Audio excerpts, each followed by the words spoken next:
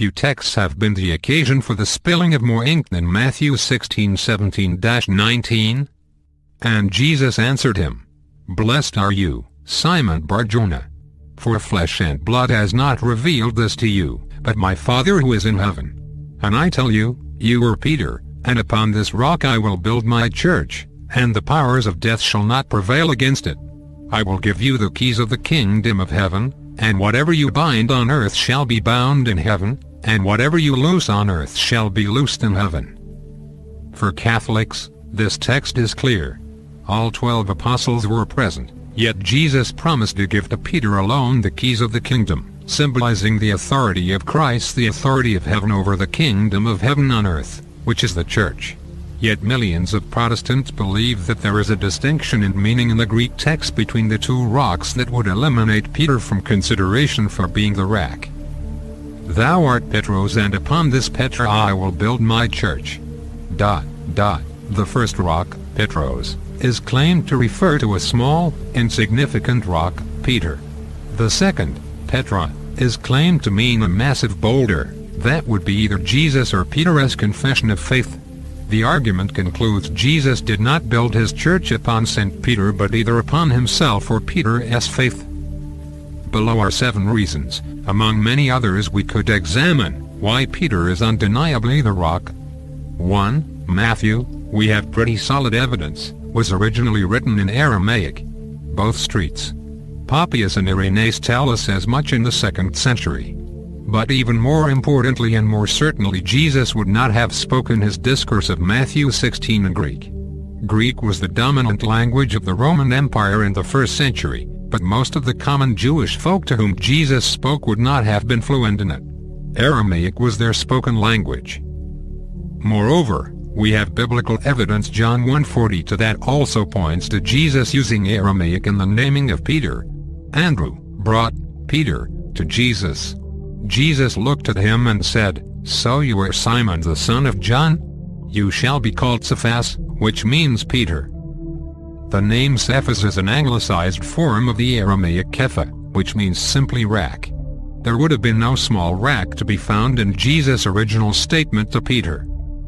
Even well-respected Protestant scholars will agree on this point.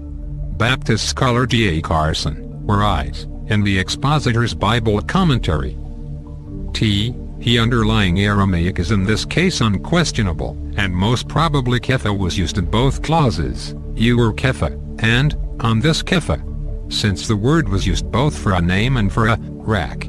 The Peshitta, written in Syriac, a language cognate with a dialect of Aramaic, makes no distinction between the words in the 2 clauses. 2. In Koine Greek, the dialect of Greek used by the authors of the New Testament, Petros and Petra are masculine and feminine forms of words with the same root and the same definition, rock. There is no small rock to be found in the Greek text, either. So why did St. Matthew use these 2 words in the same verse? Petra was a common word used for rock in Greek. It is used 15 times to mean rock, rocks, or rocky in the New Testament. Petros is an ancient Greek term that was not commonly used in Koine Greek at all. In fact, it was never used in the New Testament, except for Peter's name after Jesus changed it from Simon to Peter. It follows that when St. Matthew was translating, he would have used Petra for rock. However, in so doing, he would have encountered a problem. Petra is a feminine noun. It would have been improper to call Peter Petra. This would be equivalent to calling a male Valerie or Priscilla in English. Hence, Petros was used instead of Petra for Peter's name.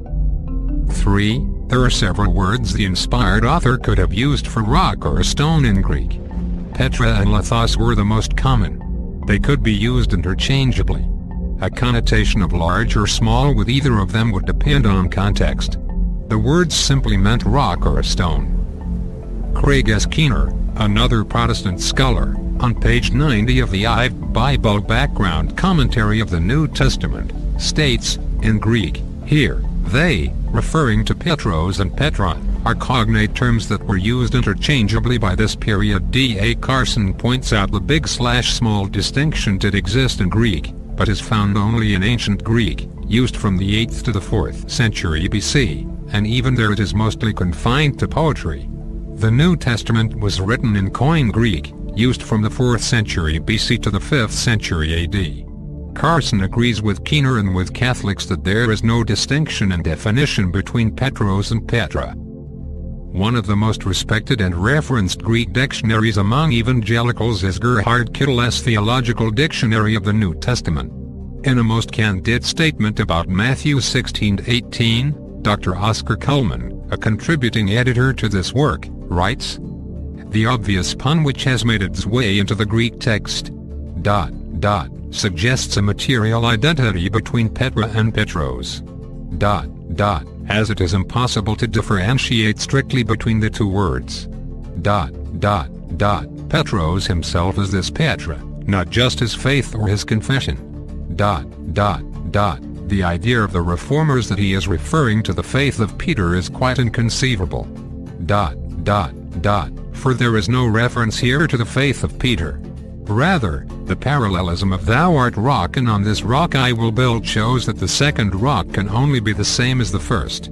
It is thus evident that Jesus is referring to Peter, to whom he has given the name rock. To this extent Roman Catholic exegesis is right and all Protestant attempts to evade this interpretation are to be rejected. 4. If St. Matthew wanted to distinguish rocks in the text, he would have most likely used lithos. As stated above, lithos could refer to a large rock, but it was more commonly used to denote a small stone. However, there is a third word St. Matthew could have used that always means small stone, sophos.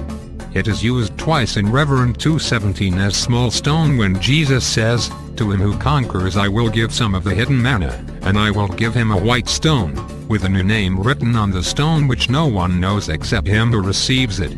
Here we have one Greek word that unlike lithos and Petra always has a connotation of small stone, or pebble. 5. A simpler line of reasoning gets away from original languages and examines the immediate context of the passage. Notice, our Lord says to St. Peter in Matthew 16:17-19, "And Jesus answered him, Blessed are you, Simon Bar-Jonah. For flesh and blood has not revealed this to you, but my Father who is in heaven. And I tell you, you are Peter, and upon this rock I will build my church, and the powers of death shall not prevail against it. I will give you the keys of the kingdom of heaven, and whatever you bind on earth shall be bound in heaven, and whatever you loose on earth shall be loosed in heaven." Jesus uses the second person personal 7 times in just 3 verses. The context is clearly one of Jesus communicating a unique authority to Peter. Further, Jesus is portrayed as the builder of the church, not the building. He said, "I will build my church." Jesus is the wise man who built his house upon the rock, Matt 7:24, in Matthew's Gospel. Once again, it just does not fit the context to have Jesus building the church upon himself. He is building it upon Peter. 6. A lot of folks miss the significance of Simon's name change to Peter. When God revealed to certain of his people a new and radical calling in Scripture, he sometimes changed their names. In particular, we find this in the calling of the patriarchs. Abram, exalted father in Hebrew, was changed to Abraham, father of the multitudes. Jacob, supplanter, to Israel, one who prevails with God.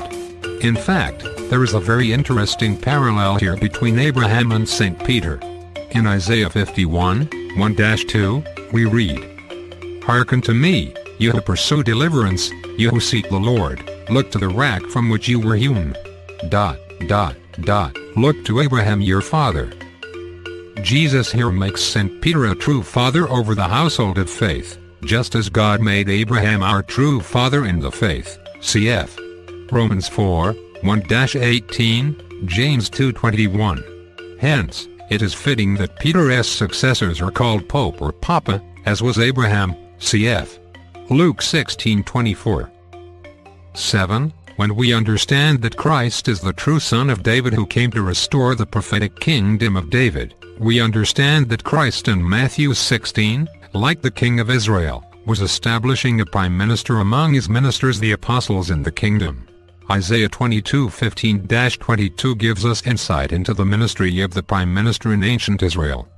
Thus says the Lord God of hosts, "Come, go to the steward, to Shebna, who is over the household, and say to him, Behold, the Lord will hurl you away violently. I will thrust you from your office, and you will be cast down from your station. In that day I will call my servant Eliakim the son of Hilkiah, and I will clothe him with your robe, and will bind your girdle on him, and will commit your authority to his hand, and he shall be a father to the inhabitants of Jerusalem and to the house of Judah. And I will place on his shoulder the key of the house of David. He shall open, and none shall shut, and he shall shut, and none shall open." In Revelation 1:18, Jesus declares, "I have the keys of death and Hades." He then quotes this very text from Isaiah in Revelation 3:7. "And to the angel of the church in Philadelphia write, the words of the Holy One, the true One, who has the key of David, who opens and no one shall shut, who shuts and no one opens." No Christian would deny Jesus is the King who possesses the keys. Who does he give the keys to? Peter. One of the points I try to emphasize when giving a seminar is that you can't begin to be an effective apologist right away. You don't have to wait until you become a theological whiz. Just work with what you know, even if it's only one fact. I illustrate this from my own experience, and you can use this technique the next time you have verses thrown at you by an anti-Catholic. Some years ago, before I took a real interest in reading the Bible, I tried to avoid missionaries who came to the door. I had been burned too often. Why open the door, or why prolong the conversation, if they caught me outside the house, when I had nothing to say? Sure, I had a Bible. I used it perhaps the way you use yours today, to catch dust that otherwise would gather on the top shelf of the bookcase. It was one of those family Bibles, crammed with beautiful color plates and so heavy that my son didn't outweigh it until he turned 5. As I said, I had a Bible, but I didn't turn to it much, so I had little to say about the Bible when missionaries cornered me. I didn't know to which verses I should refer when explaining the Catholic position. For a layman, I suppose I was reasonably well informed about my faith, at least I never doubted it or ceased to practice it, but my own reading had not equipped me for verbal duels. Then, one day, I came across a nugget of information that sent a shockwave through the next missionary who rang the bell, and that proved to me that becoming skilled in apologetics isn't really all that difficult. Here's what happened. When I answered the door, the lone missionary introduced himself as a Seventh-day Adventist. He asked if he could share with me some insights from the Bible. I told him to go ahead. He flipped from one page to another, quoting this verse and that, trying to demonstrate the errors of the Church of Rome and the manifest truth of his own denomination's position. Not much to say. Some of the verses I had encountered before. I wasn't entirely illiterate with respect to the Bible, but many verses were new to me. Whether familiar or not, the verses elicited no response from me, because I didn't know enough about the Bible to respond effectively. Finally the missionary got to Matthew 16:18. "You are Peter, and on this rock I will build my church." "Hold it right there," I said. "I know that verse. That's where Jesus appointed Simon the earthly head of the church. That's where he appointed him the first pope." I paused and smiled broadly, knowing what the missionary would say in response. I knew he usually didn't get any defense of the Catholic position at all as he went door to door, but sometimes a Catholic would speak up as I had. He had a reply, and I knew what it would be, and I was ready for it. "I understand your thinking," he said. "But you Catholics misunderstand this verse because you don't know any Greek. That's the trouble with your church and with your scholars. You people don't know the language in which the New Testament was written. To understand Matthew 16:18, we have to get behind the English to the Greek." "Is that so?" I said, leading him on. I pretended to be ignorant of the trap being laid for me. "Yes," he said. "In Greek, the word for rock is Petra, which means large, massive stone. The word used for Simon's new name is different. It's Petros, which means a little stone, a pebble. In reality, what the missionary was telling me at this point was false. As Greek scholars, even non-Catholic ones, admit, the words Petros and Petra were synonyms in 1st century Greek. They meant small stone and large rock in some ancient Greek poetry, centuries before the time of Christ, but the distinction had disappeared from the language by the time Matthew's Gospel was rendered in Greek. The difference in meaning can only be found in Attic Greek, but the New Testament was written in Koine Greek, an entirely different dialect. In Koine Greek, both Petros and Petra simply meant rock. If Jesus had wanted to call Simon a small stone, the Greek lithos would have been used. The missionary's argument didn't work and showed a faulty knowledge of Greek. For an evangelical Protestant Greek scholar's admission of this, C.G.A. Carson, The Expositor's Bible Commentary, Grand Rapids, Zondervan, 1984, Frankie K. Belen, ed. 8, 368. You Catholics, the missionary continued, because you don't know Greek, imagine that Jesus was equating Simon and the rock. Actually, of course, it was just the opposite. He was contrasting them. On the one side, the rock on which the church would be built, Jesus himself; on the other, this mere pebble. Jesus was really saying that he himself would be the foundation, and he was emphasizing that Simon wasn't remotely qualified to be it. Case closed, he thought. It was the missionary's turn to pause and smile broadly. He had followed the training he had been given. He had been told that the rare Catholic might have heard of Matthew 16:18 and might argue that it proved the establishment of the papacy. He knew what he was supposed to say to prove otherwise, and he had said it. Well, I replied, beginning to use that nugget of information I had come across, I agree with you that we must get behind the English to the Greek. He smiled some more and nodded. But I am sure you'll agree with me that we must get behind the Greek to the Aramaic. The what? He asked. The Aramaic, I said. As you know, Aramaic was the language Jesus and the apostles and all the Jews in Palestine spoke. It was the common language of the place. I thought Greek was. No, I answered. Many, if not most of them, knew Greek, of course, because Greek was the lingua franca of the Mediterranean world. It was the language of culture and commerce, and most of the books of the New Testament were written in it, because they were written not just for Christians in Palestine but also for Christians in places such as Rome, Alexandria, and Antioch, places where Aramaic wasn't the spoken language. I say most of the New Testament was written in Greek, but not all. Many hold that Matthew was written in Aramaic. We know this from records kept by Eusebius of Caesarea, but it was translated into Greek early on, perhaps by Matthew himself. In any case, the Aramaic original is lost, as are all the originals of the New Testament books, so all we have today is the Greek. I stopped for a moment and looked at the missionary. He seemed a bit uncomfortable, perhaps doubting that I was a Catholic because I seemed to know what I was talking about. I continued. Aramaic in the New Testament. We know that Jesus spoke Aramaic because some of his words are preserved for us in the Gospels. Look at Matthew 27:46, where he says from the cross, Eli, Eli, lama sabachthani. That isn't Greek, it's Aramaic, and it means, my God, why have you forsaken me? What's more, I said. In Paul's epistles 4 times in Galatians and 4 times in 1 Corinthians we have the Aramaic form of Simon's new name preserved for us. In our English Bibles it comes out as Cephas. That isn't Greek. That's a transliteration of the Aramaic word Kepha, rendered as Cephas in its Hellenistic form. And what does Kepha mean? It means a rock, the same as Petra. It don't mean a little stone or a pebble.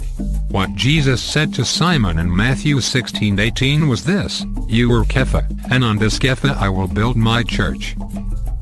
When you understand what the Aramaic says, you see that Jesus was equating Simon and the rock, he wasn't contrasting them. We see this vividly in some modern English translations, which render the verse this way: "You are rock, and upon this rock I will build my church." In French, one word, Pierre, has always been used both for Simon's new name and for the rack. For a few moments the missionary seemed stumped. It was obvious he had never heard such a rejoinder. His brow was knit in thought as he tried to come up with a counter. Then it occurred to him. "Wait a second," he said. "If Kepha means the same as Petra, why don't we read in the Greek, 'You are Petra, and on this Petra I will build my church'? Why, for Simon's new name, does Matthew use a Greek word, Petros, which means something quite different from Petra?" "Because he had no choice," I said. "Greek and Aramaic have different grammatical structures. In Aramaic you can use Kepha in both places in Matthew 16:18. In Greek you encounter a problem arising from the fact that nouns take differing gender endings. You have masculine, feminine, and neuter nouns. The Greek word Petra is feminine. You can use it in the second half of Matthew 16:18 without any trouble. But you can't use it as Simon's new name, because you can't give a man a feminine name, at least back then you couldn't. You have to change the ending of the noun to make it masculine. When you do that, you get Petros, which was an already existing word meaning rock. I admit that is an imperfect rendering of the Aramaic. You lose part of the play on words. In English, where we have Peter and rock, you lose all of it. But that is the best you can do in Greek. Beyond the grammatical evidence, the structure of the narrative does not allow for a downplaying of Peter's role in the church. Look at the way Matthew 16:15-19 is structured. After Peter gives a confession about the identity of Jesus, the Lord does the same in return for Peter. Jesus does not say, "Blessed are you, Simon Bar-Jonah. For flesh and blood has not revealed this to you, but my Father who is in heaven. And I tell you, you are an insignificant pebble, and on this rock I will build my church. ... I will give you the keys of the kingdom of heaven." Jesus is giving Peter a threefold blessing, including the gift of the keys to the kingdom, not undermining his authority. To say that Jesus is downplaying Peter flies in the face of the context. Jesus is installing Peter as a form of chief steward or a prime minister under the King of Kings by giving him the keys to the kingdom. As can be seen in Isaiah 22:22, kings in the Old Testament appointed a chief steward to serve under them in a position of great authority to rule over the inhabitants of the kingdom. Jesus quotes almost verbatim from this passage in Isaiah, and so it is clear what he has in mind. He is raising Peter up as a father figure to the household of faith, is 22:21, to lead them and guide the flock, John 21:15-17. This authority of the prime minister under the king was passed on from one man to another down through the ages by the giving of the keys, which were worn on the shoulder as a sign of authority. Likewise, the authority of Peter has been passed down for 2,000 years by means of the papacy. My turn to pause. I stopped and smiled. The missionary smiled back uncomfortably, but said nothing. We exchanged smiles for about 30 seconds. Then he looked at his watch, noticed how time had flown, and excused himself. I never saw him again. So what came of this encounter? Two things, one for me, one for him. I began to develop a sense of confidence. I began to see that I could defend my faith if I engaged in a little homework. The more homework, the better the defense. I realized that any literate Catholic, including you, could do the same. You don't have to suspect your faith might be untrue when you can come up with an answer to a pointed question. Once you develop a sense of confidence, you can say to yourself, I may not know the answer to that, but I know I could find the answer if I hit the books. The answer is there, if only I spend the time to look for it. And what about the missionary? Did he go away with anything? I think so. I think he went away with a doubt regarding his understanding, or lack of understanding, of Catholics and the Catholic faith. I hope his doubt has since matured into a sense that maybe, just maybe, Catholics have something to say on behalf of the religion, and that he should look more carefully into the faith he once so confidently opposed. The New Testament contains 5 different metaphors for the foundation of the church. Matt 16:18, 1 Cor 3:11, F 2:20, 1 Pet 2:5, 6, Reverend 21:14. One metaphor that has been disputed is Jesus Christ as calling the Apostle Peter, "Rock, you are Peter, and on this rock I will build my church, and the gates of hell will not prevail against it." Matt 16:18. Some have tried to argue that Jesus did not mean that his church would be built on Peter but on something else. Some argue that in this passage there is a minor difference between the Greek term for Peter, Petros, and the term for rock, Petra, yet they ignore the obvious explanation. Petra, a feminine noun, has simply been modified to have a masculine ending, since one would not refer to a man, Peter, as feminine. The change in the gender is purely for stylistic reasons. These critics also neglect the fact that Jesus spoke Aramaic, and, as John 1:42 tells us, in everyday life he actually referred to Peter as Kepha or Cephas, depending on how it is transliterated. It is the term which is then translated into Greek as Petros. Thus, what Jesus actually said to Peter in Aramaic was, "You are Kepha, and on this very Kepha I will build my church." The Church Fathers, those Christians closest to the apostles in time, culture, and theological background, clearly understood that Jesus promised to build the church on Peter, as the following passages show. Tatian the Syrian. Simon Cephas answered and said, "You are the Messiah, the Son of the living God." Jesus answered and said unto him, "Blessed are you, Simon, son of Jonah, flesh and blood has not revealed it unto thee, but my Father which is in heaven. And I say unto thee also, that you are Cephas, and on this rock will I build my church, and the gates of Hades shall not prevail against it." The Diatessaron 23, AD 170. Tertullian. Was anything withheld from the knowledge of Peter, who is called the rock on which the church would be built? Matt 16:18, with the power of loosing and binding in heaven and on earth. Matt 16:19. Demara against the heretics 22, AD 200. He, Lord, said to Peter, "On this rock I will build my church. I have given you the keys of the kingdom of heaven, and whatever you shall have bound or loosed on earth will be bound or loosed in heaven." Matt 16:18-19. What kind of man are you, subverting and changing what was the manifest intent of the Lord when he conferred this personally upon Peter? "Upon you," he says, "I will build my church, and I will give to you the keys." Modesty 21, 9, 10, AD 220. The letter of Clement to James.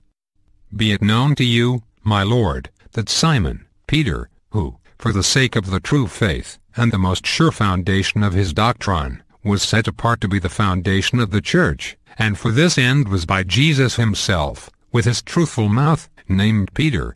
Letter of Clement to James 2, AD 221. The Clementine Homilies.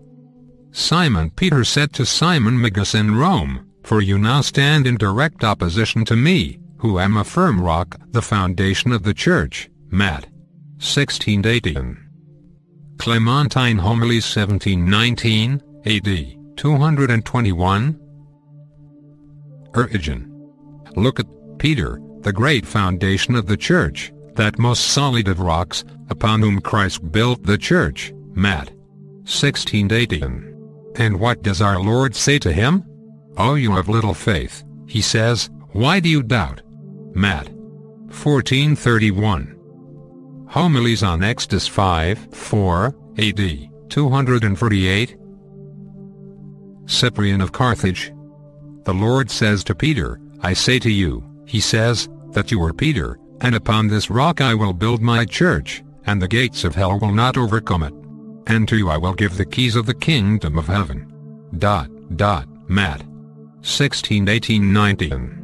On him, Peter, he builds the church, and to him he gives the command to feed the sheep. John 21:17. And although he assigns alike power to all the apostles, Yet he founded a single chair, cathedra, and he established by his own authority a source and an intrinsic reason for that unity. Indeed, the others were that also which Peter was, that is, apostles, but a primacy is given to Peter, whereby it is made clear that there is but one church and one chair. If someone does not hold fast to this unity of Peter, can he imagine that he still holds the faith? If he should desert the chair of Peter upon whom the church was built, can he still be confident that he is in the church? The unity of the Catholic Church for first edition, AD 251. There is one God and one Christ, and one church, and one chair founded on Peter by the word of the Lord. It is not possible to set up another altar or for there to be another priesthood besides that one altar and that one priesthood. Whoever was gathered elsewhere is scattering. Letters 43, 45, AD 253. There, John 6, 68, 69, speaks Peter, upon whom the church would be built, teaching in the name of the church and showing that even if a stubborn and proud multitude withdraws because it does not wish to obey, yet the church does not withdraw from Christ. The people joined to the priest and the flock clinging to their shepherd are the church. You ought to know, then, that the bishop is in the church and the church in the bishop, and if someone is not with the bishop, he is not in the church. They vainly flatter themselves who creep up, not having peace with the priests of God, believing that they are secretly, that is, invisibly, in communion with certain individuals. For the church, which is one and Catholic, is not split nor divided, but it is indeed united and joined by the cement of priests who adhere one to another. Ibid. 66, 69, 8. Vermilion. But what is his error? Who does not remain on the foundation of the one church which was founded upon the rock by Christ, Matt. 16-18, can be learned from this, which Christ said to Peter alone, whatever things you shall bind on earth shall be bound also in heaven, and whatever you loose on earth, they shall be loosed in heaven, Matt. 16-19. Collected in Cyprian S. Letters 74, 75, 16, AD 253. Pope Stephen I. boasts of the place of his episcopate and contends that he holds the succession from Peter, on whom the foundations of the church were laid, Matt. 1618. Pope Stephen announces that he holds by succession the throne of Peter. Ibid. 74, 75, 17. Ephraim the Syrian. Jesus said, Simon, my follower, I have made you the foundation of the holy church. I betimes called you Peter, because you will support all its buildings. You are the inspector of those who will build on earth a church for me. If they should wish to build what is false, you, the foundation, will condemn them. You are the head of the fountain from which my teaching flows, you are the chief of my disciples. Homilies 4, 1, AD 351. Optatus. You cannot deny that you are aware that in the city of Rome the episcopal chair was given first to Peter, the chair in which Peter sat, the same who is head, that is why he is also called Cephas, rock, of all the apostles, the one chair in which unity is maintained by all. The schism of the Donatists 2, AD 367. Ambrose of Milan. Christ made answer, You are Peter, and upon this rock will I build my church. Could he not, then, strengthen the faith of the man to whom, acting on his own authority, he gave the kingdom, whom he called the rock, thereby declaring him to be the foundation of the church, Matt. 1618. The Faith 4, 5, AD 379. It is to Peter that he says, You are Peter, and upon this rock I will build my church, Matt. 1618. Where Peter is, there is the church. And where the church is, no death is there, but life eternal. Commentary on 12 Psalms of David 40, 30, AD 389. Pope Damasus I. Likewise it is decreed.